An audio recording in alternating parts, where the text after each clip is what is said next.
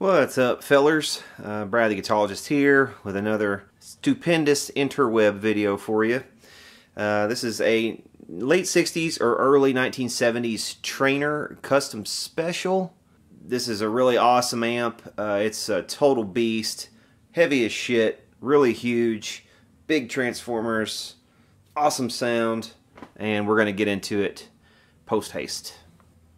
Alright, the model number on this is a YBA3. The BA on Traynor amps, if you didn't know, usually indicates it's a bass amp. We are going to use this for guitar, or at least we're going to set it up for use as guitar, and we may do some slight modifications to, to kind of maximize it for guitar. So we'll go through a schematic and everything also and see what might need to be done for that purpose. But we can see here the controls. We have a standby indicator light, an operation light, standby switch. We have a boost normal, that's a bass boost rather, for normal and boosted bass. Presence control, bass expander, bass control, treble expander, volume control, and treble boost. And a master volume, which is pretty handy. Already has a master volume. Okay, here is the back of this amplifier. We can see we're missing the bar here, which protects the tubes while in transit. Not a huge deal. We could probably make one of those fairly easily, and which we might do. But you can see here we have 3 preamp tubes and 4 EL34 output tubes. So we're going to make sure while we're in here that this was properly biased for these EL34s, that they took care of all that. I can see here we have the original Mallory can capacitors still at least in the amp. We may check out those and see if they're still good. If they are, we may leave them. If not, or if they're questionable, we will go ahead and replace. But just look at the size of that transformer right there. I mean, you want to know where a lot of the tone comes from with Traynor amps.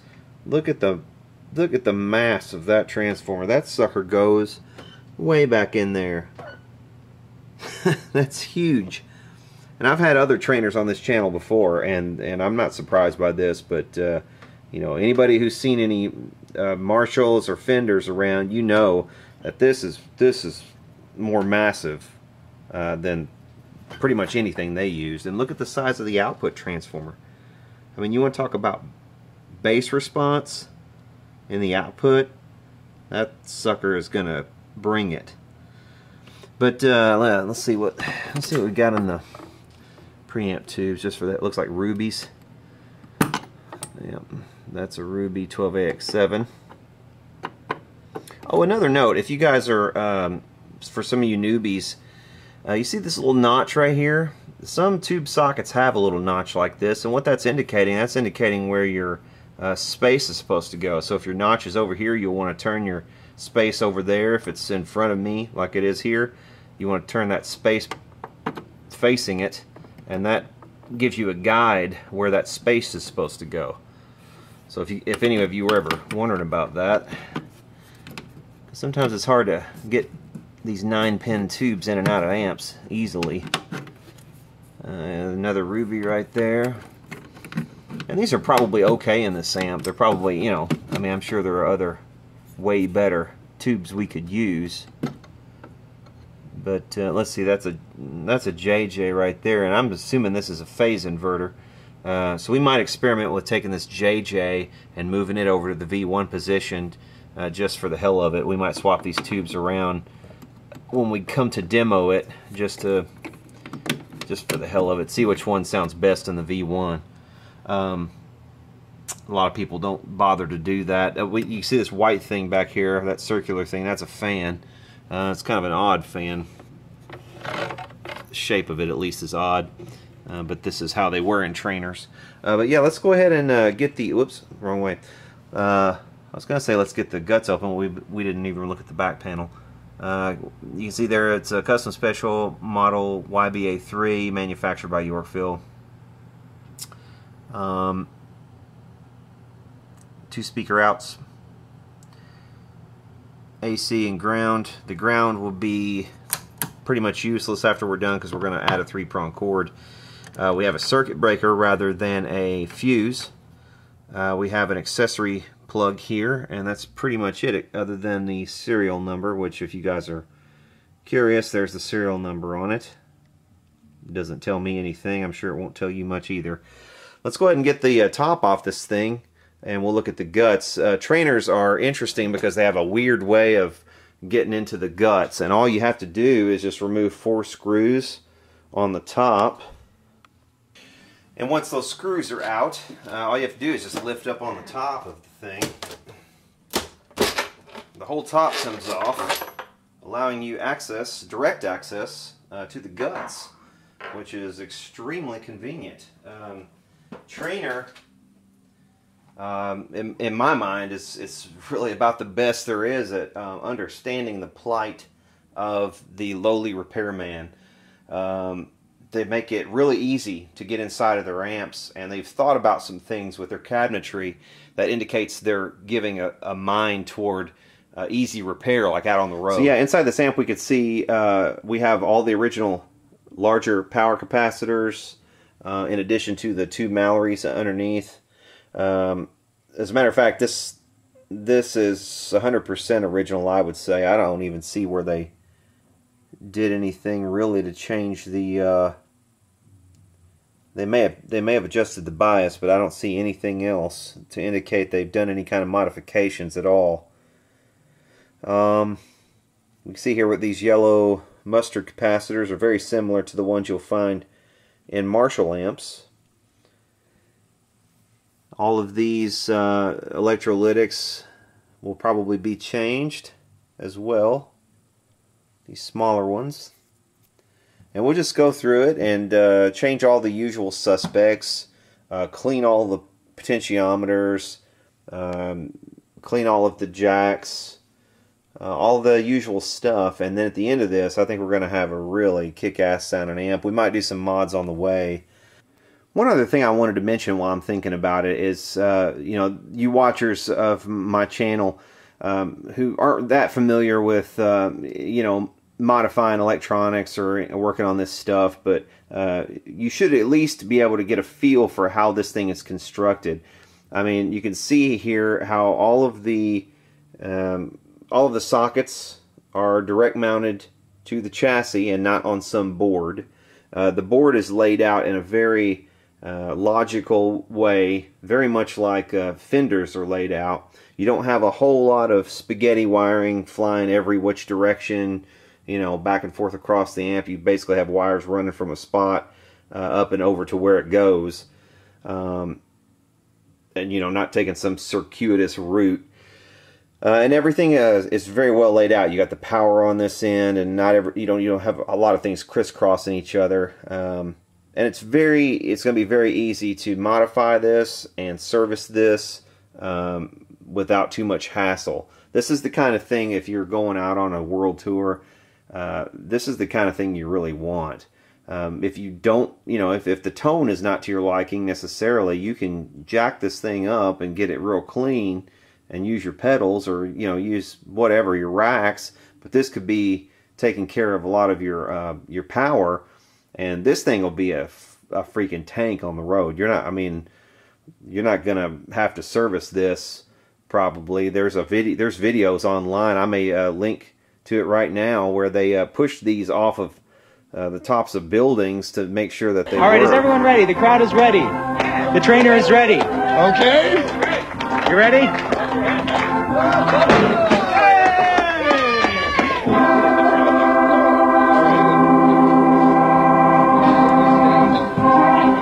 Now we replace the tubes, plug it in and see if it works. It will work. It will work, it says. All right, I gotta see this. Come on, let's place it. I think it will live. Yeah. It's alive!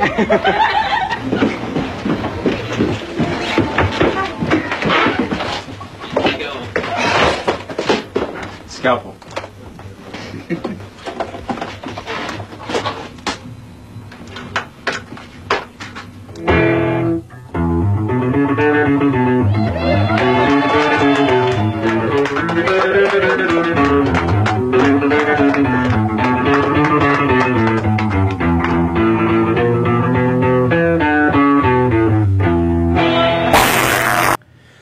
Alright, here's the schematic for this thing. We're just going to look at it kind of briefly.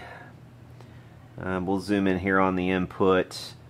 We can see right off, here's the treble expander, and it's tied to an RC network kind of down here, which is kind of weird. So it takes off between V1B and V2A, and yeah, it's really an interesting thing.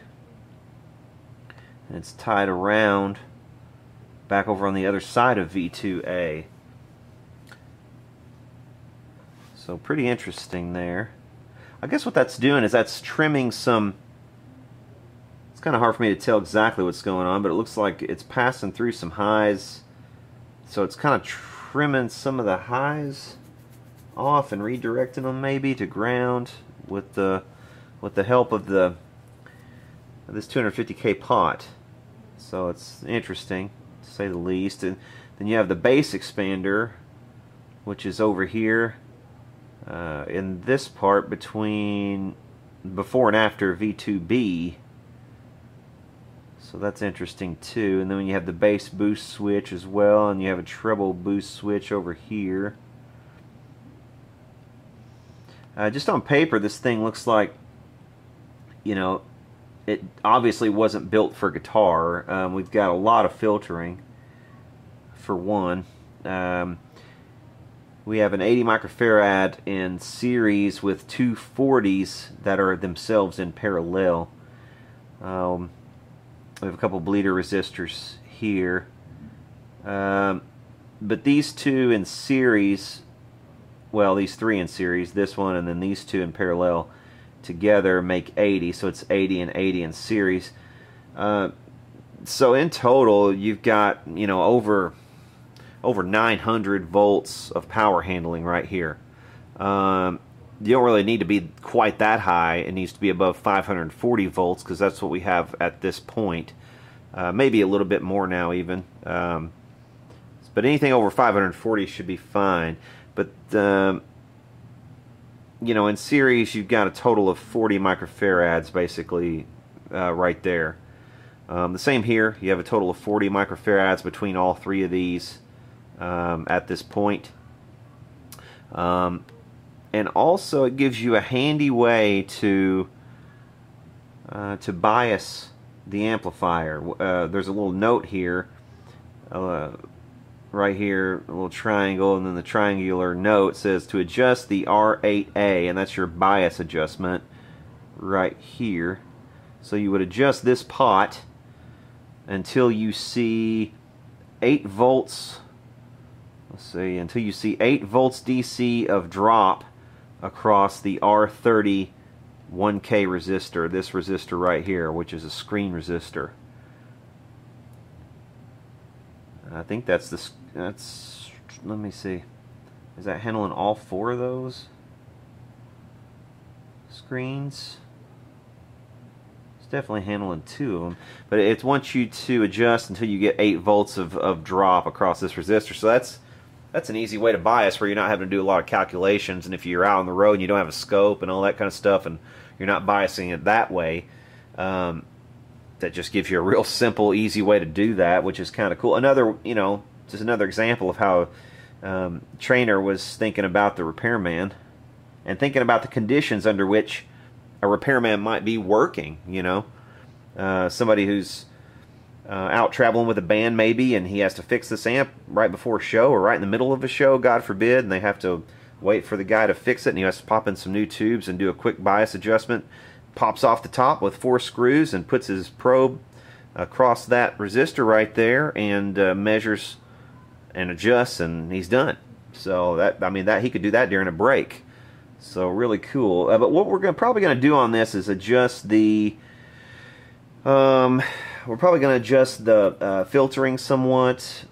I don't have any 80 microfarad on hand, but I do have some 100s at 350 volts, which is going to give us 700 volts and 50 microfarads, which should be fine. 700 volts power handling is more than enough, and 50 microfarads is about what you know, it's about right for that first node. So we're going to use 2 of those right there. And over here we will probably do, we might just end up doing the same right there as well. So 200s and 200s will replace all 6 of those. Alright, I guess the best way to start here is devise a plan on where we're going to mount these new caps. And the new caps are much smaller than these old caps. These modern caps are a hell of a lot smaller on average. So it's going to free up just a lot of real estate. We have a bolt right here and a bolt right here that are part of the transformer mounts that we're going to use, I think, to mount our terminals on. So yeah, let's get some terminals and mount those up. Well, this is interesting. Look at this. Over here on the chassis, there was a blob of silicon holding on this big capacitor like that, and it all came off in one piece, which is nice. But look, the only place with any rust anywhere on the chassis is right there where that silicon was.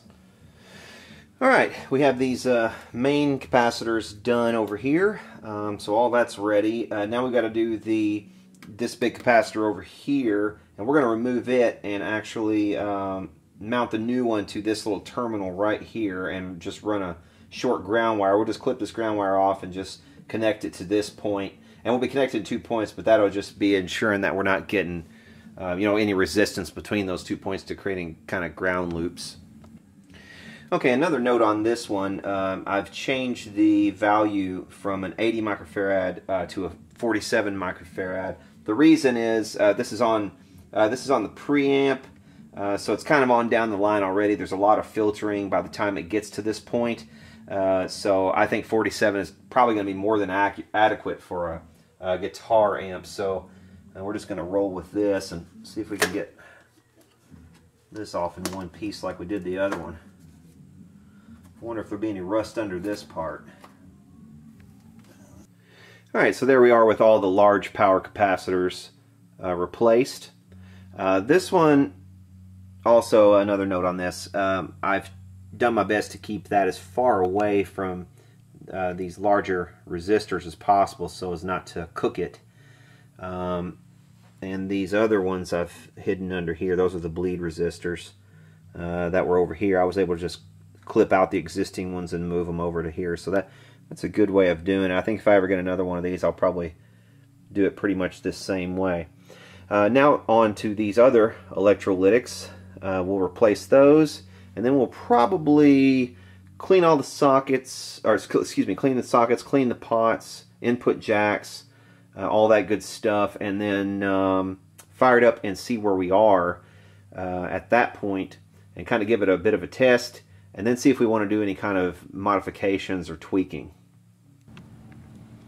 Alright, I'm going to go ahead and assume that I'm going to need to do at least one mod, and that's replace this bypass capacitor, which was in this position right here, and it's the bypass capacitor for V1, I believe, for the first stage of V1. And I'm going to replace it, instead of a 220 microfarad at 25 volts, I'm going to replace this with something closer to like a Marshall sort of value. This is more basement-ish in value. If you look at some of the basement on the first stage, their bypass capacitors were in this range, kind of 220 microfarad, and we're going to replace this to something way lower, more closer to a Marshall, so that we can basically not have so much low end going through the rest of the amp. Well, and just to be clear, whenever I say Marshall, I mean some of the later Marshalls, like from the 80s, that were a little bit higher gain and had tighter bass. Some of the earlier ones were pretty much Bassman clones, more or less. Anyway, this is a JTM 100 1959T Super Lead, and this one, as you could see, did have a 250 microfarad capacitor on this first tube also, very much like the Bassman. And I think, let's see, let me back up here. Here is the JTM 45, and we can see its first stage here as well has a 250 microfarad.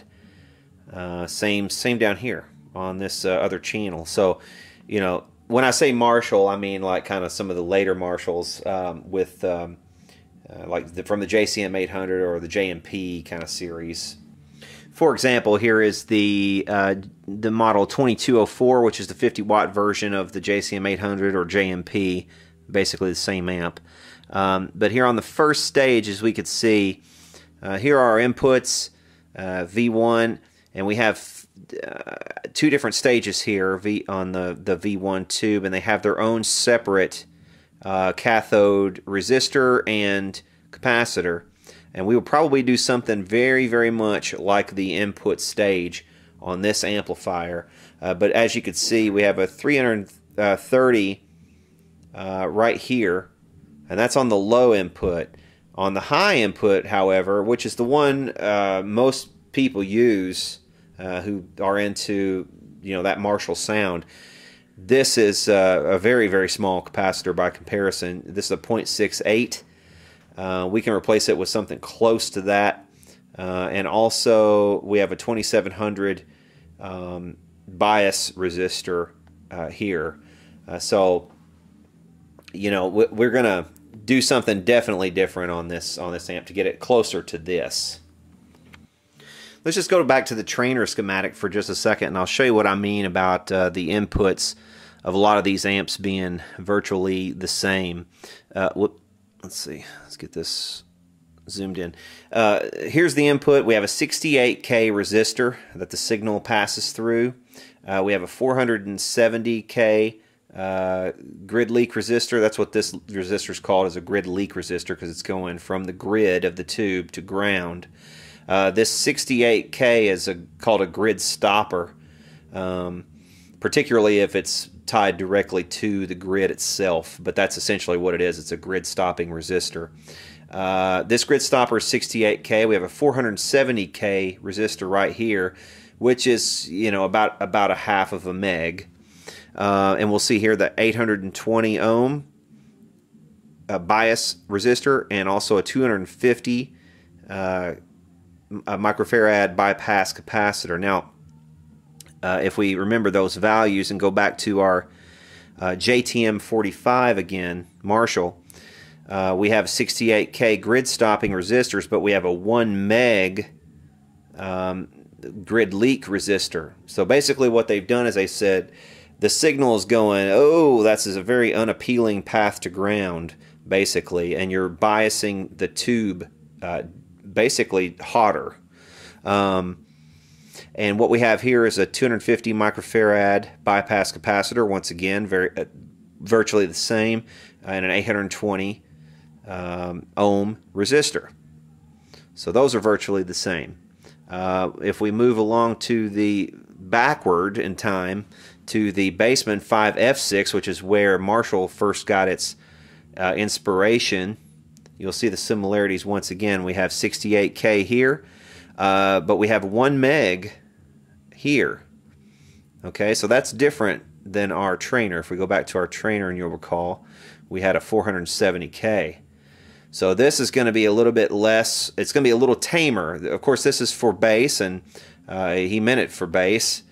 And this is a 12AX7 also, whereas the Bassman was a 12AY7. So this was going to have a lower gain to begin with, so to give it a little bit more gain, they used a 1 meg. What a lot of people ended up doing is sticking 12AX7s in their Bassman, and that's why it became a rock machine instead of a bass amp, if you'll recall from my other recent video. But on this Bassman, you'll notice once again we have the 250 microfarad bypass capacitor and the 820 ohm bias resistor, so they're virtually the same. So essentially what we're going to do is we are going to change, on this Traynor, we're going to change this resistor to a 1 meg instead of the 470. We're going to change this 820 ohm bias resistor to a 2.7K, and we're going to change this to something more like a 0.68K that we are seeing on the later real rock and roll Marshalls, the JCM 800 and JMP series. Okay, we're firing this thing up for the first time after the service. I'm using this 8 ohm speaker. That's the cool thing about Traynors. They actually use a sensible 8 ohm output. But I want to show you something. You hear all this noise. And we're not even dialed all the way up. We're only at 66 volts. We're only halfway up. So you can imagine the amount of noise if I went ahead and dialed this thing all the way up on the Variac and cranked the volume. But I wanted to show you something about noise and the importance of shielding. Check this out.